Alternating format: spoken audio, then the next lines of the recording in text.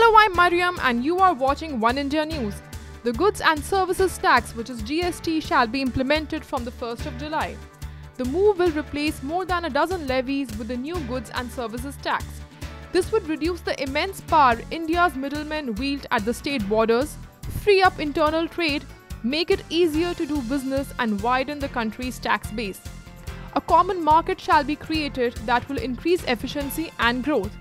The transit time due to roadblock and other stoppages will also be eliminated, and so would the logistic cost. India will have 4 tax brackets instead of a flat rate that many other countries exercise. For example, air conditioners, refrigerators and makeup shall be taxed at 28%, while toothpaste at 18%, plane tickets at 5%. Staples such as food grains and vegetables will not be taxed, while education and health services will continue to be exempted.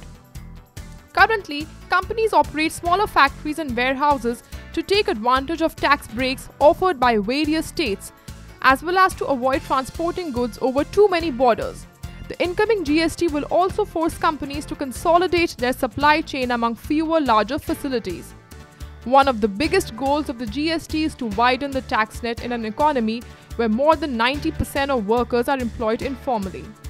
Companies will need to be in the tax system. Pressure to comply will increase along the line and the black economy will gradually shrink. These were some of the impacts that GST will have on our Indian economy. That's all for now. For more news and updates, please subscribe to Oneindia News YouTube channel.